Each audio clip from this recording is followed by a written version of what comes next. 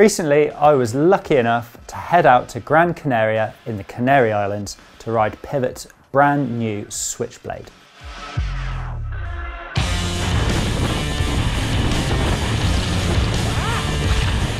Now, their Switchblade looks to blur the lines between trail and enduro, with progressive geometry, 142mm of bump-busting travel, and compatibility for both 29 and 27.5-inch plus tyres. The 2020 Switchblade's front and rear triangles are both made from Pivot's special hollow core carbon fibre. Manufacturers tend to have lots of fancy names for the different carbon fibre layout processes they use to build their bikes. But in short, Pivot's hollow core carbon fibre uses a foam internal construction that draws a vacuum between the layers of carbon fibre to help smooth out the interior of the bike's frames. Pivot claims that this carbon fibre layout process helps to improve frame strength, increase their tolerances, and help save weight. Pivot's new Switchblade has size-specific carbon layups. Now, they told me that this means a small bike should have the same ride characteristics as a large or extra large bike, because what they've done is remove material from the smaller frame and added it to the larger frame so that they can anticipate the weight of riders riding one size over another, and hopefully both the bikes will feel the same. This size-specific layup, however, is unique to the front triangle. The rear triangle across all sizes is the same. Pivot also told me that they wanted the rear triangle to be as stiff as possible. Now, they've done this using the two vertical structures that go between the chain and seat stays, and also by increasing the width of the DW link pivot at the bottom of the bike. For those of you wondering what the DW link is, I'll talk about that in a moment. The rear end of the bike is compatible with 2.8-inch wide, 27.5-inch plus tyres and 2.6-inch wide 29er tyres. The swing arm has got built-in ribbed chainstay protection to help reduce chain slap. There are water bottle mounts inside the front triangle, and there's enough room even on the smallest size to fit a full-size water bottle. There's also a secondary bottle mount system underneath the top of the top tube. Now, this can either support a Fox Live valve system, or you can mount a pump or something else under there. The bike's got full-length internally routed cables that enter at the head tube and exit at the dropouts. Pivot's cable port system clamps the cables where they enter and exit the frame in a bid to help reduce cable rattle. The frame's got ISCG 05 chain guide mounts and is compatible with up to a 36 tooth chain link. Because Pivot hopes this bike should blur the lines between trail and enduro, it has fairly progressive geometry. The bike's got two geometry settings, a high and a low. In the low setting, it's got a 66-degree head angle and a 75.5-degree seat tube angle. It's also got 431mm chainstays, 1,216mm wheelbase, and a 470mm reach for the size large. Between the high and low setting, the head angle and seat tube angle change by 0.5 degrees, and the bottom bracket changes by 6mm. For the full geometry lowdown, check out the first ride review on BikeRadar.com. There's a link to this review in the video description.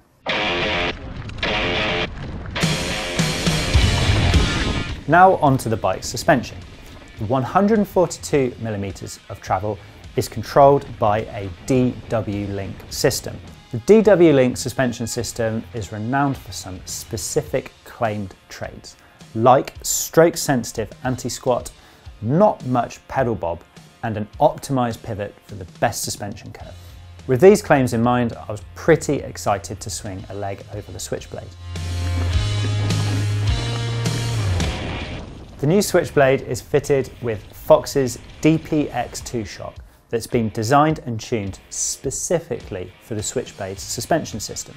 When designing the DPX2 for the Switchblade, they hoped that it would be able to give the bike better off-the-top suspension compliance, with loads of ramp up towards the end of the travel. Now, the DPX2 is an air-sprung shock, but Pivot also told me that the new Switchblade is compatible with coil shocks as well. The bike I rode was the Team XTR build with 29-inch wheels in the low setting. Now, this model was pretty much at the top of the Switchblade range. This model costs a whopping £9,000 or $8,999. Now that is an awful lot of money for anyone. So what parts are spec'd on the bike for this amount of cash? Well, up front you get the Fox 36 Grip 2 damper with Kashima coated stanchions. You get a DPX2 rear shock with a Kashima stanchion as well, and a Fox transfer dropper post with the Kashima stanchion. Surprise, surprise. A clue for the rest of the spec is given in the bike's name, XTR. There's an XTR 12-speed drivetrain with XTR 4-piston brakes. Interestingly, Pivot has swapped out the XTR cranks for a set of Raceface Next R carbon cranks instead. The wheels on this model are made by Reynolds, and it's the Black Label model, laced onto Industry 9 hubs. The wheels are wrapped in Maxxis rubber with a Minion DHF on the front and a Minion DHR2 out the back. Pivot are also dabbling into the finishing component market, and attached to the bike was a set of carbon fibre Pivot handlebars, Pivot handlebar grips, and a WTB Pivot branded saddle. It was possible to draw some initial conclusions with my time on the Switchblade in Gran Canaria. The tracks out there were incredibly rocky, dry and dusty. A lot of them old walkers paths with long straights into 180-degree hairpin turns. There were also some more mountain bike specific trails with built berms, jumps and drops. One thing did remain common across all of the types of trail I rode out there, and that was the ferocity of the rocks and the bumps. It's fair to say the bike got a real thrashing, despite me not riding at 100%. As I said earlier, Pivot hopes that the new Switchblade will blur the lines between trail and enduro. So have they managed to create a bike that can do this? Well, in short, kind of, and I was pretty impressed with the bike. However, there were one or two things that could have been done a bit better. Pedaling uphill, the first thing I noticed was that this bike doesn't climb like a short travel trail bike. Now that's not necessarily a great thing. In fact, I found it climbed more like a 160mm travel enduro bike. It's certainly worth saying though that the bike didn't feel sluggish, and the XTR build that I was riding is one of the lightest in the bike's range. So if you go for a cheaper, lower spec bike, this problem is only going to be more accentuated. And despite the relatively steep 75.5 degree seat tube angle, I did still nose the seat down as far as it would go and push it forwards in the rails on the seat clamp. Now this means that the seat tube angle could be steeper still. On flat, smooth sections of trail that are suited to high cadence pedaling, I did notice that there was some pedal bob on the bike. However, the climb switch on the Fox DPX2 rear shock did all but eliminate the pedal bob. The trade-off for using this climb switch is that the rear shock isn't as supple, and on rougher sections you can lose grip and it's not as comfortable. Unsurprisingly, the 12-speed XTR drivetrain shifted impeccably, and the 32-tooth chainring matched with the 51-tooth biggest cassette cog meant that there were plenty of gears on offer. It's on the descents, however, that the Switchblade really comes alive. The suspension's particularly supple at the beginning of the stroke and has loads of ramp up towards the end.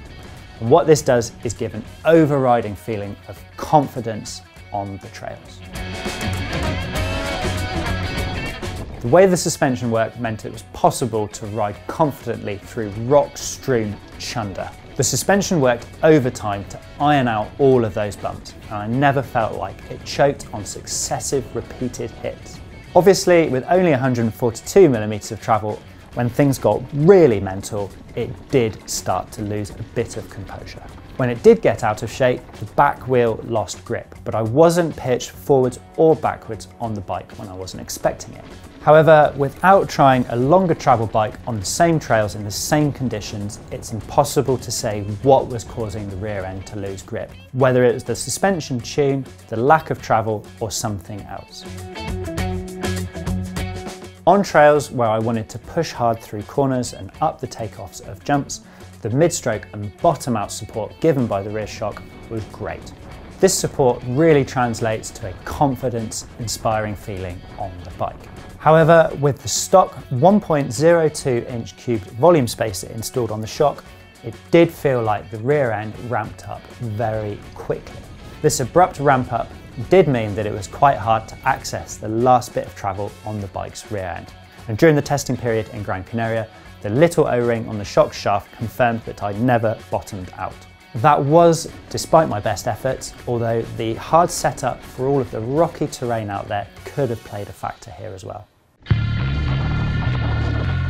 Although the specially designed DPX2 shock for the Switchblade felt great, I do feel that it would have been better with Fox's X2 shock that offers more adjustability. I appreciate that Pivot wanted to fit the DPX2 to this bike to differentiate it from their Firebird enduro bike. However, the rest of the spec is pretty interchangeable with an enduro bike, so I see no reason to fit a better performing X2 shock to the Switchblade. Overall, the geometry felt pretty good on the trails I rode. That said, I do think that the bike would reach its limits quite quickly if I was riding more extreme terrain. The Grip 2 Fox 36 impressed me, but there's no surprises there. It's an incredible fork and well done to Pivot for speccing it on their bike. In the low bottom bracket setting, the bike has a 346mm claimed bottom bracket height. Now this bottom bracket height is more commonly seen on longer travel enduro bikes. For this trail bike, that means it's actually quite high. I rode the bike before I knew what the bottom bracket measurement was, and I didn't really notice any untoward problems with how the bike cornered and the way it felt when I was riding. This to me means that the bottom bracket height in isolation shouldn't really be an issue because the rest of the bike's geometry works well together. There were a few moments of awkwardness, however. After long straights breaking into 180-degree hairpin corners, I did feel like the bike was teetering around a little bit. Now this could be down to the skittish terrain and the fact that I was hard on the brakes. But you know, it maybe does ask the question that, is the bottom bracket slightly too high?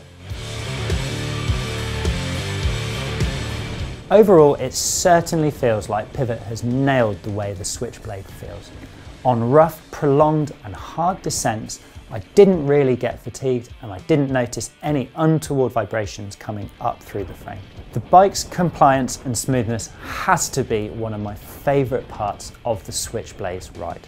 Couple that with it never feeling too soft or too vague in the turns, I was really impressed with the way it handled all the terrain I could throw at it. It wasn't all rosy, however. The Shimano XTR brakes were a real disappointment for me. Despite the brakes feeling sharp and having a consistent bite point in the car park, when I set to the trail, that bite point just kept changing. Every time I went to squeeze the brakes, the bite point was in a different place. To top it off, the Ice Tech pads in the calipers rattled so bad the entire time when the brakes weren't being squeezed. One final thing that wasn't so good, and that was the internal cable routing. Now this could be down to a setup issue. So what happened was the cables are clamped where they enter and exit the frame. But if you have a bit of slack in the cable inside the frame, it can rattle against the inside of the tune when you're riding over rough terrain. This was a problem on my test bike, and no matter how much I fiddled around with it, I couldn't get the rattling to stop. First impressions certainly indicate that the new Switchblade is a punchy little bike with plenty of go that does a great job at bridging the gap between enduro and trail. This particular model is obscenely expensive, but it is loaded with top spec kit. However, some of that top spec kit doesn't perform as I expected it to, so it might be worth considering a slightly cheaper model in the range. I definitely think that the geometry and the bike's travel don't hold it back. And I reckon that this bike will appeal to a lot of people who are looking for a one bike stable. Top work, Pivot. Are you somebody who would want one bike to do it all? And do you think the new Switchblade would be the right one for you? Let us know what you think in the comments. And don't forget to like and subscribe and click the little bell icon so you get a notification whenever we upload a new video.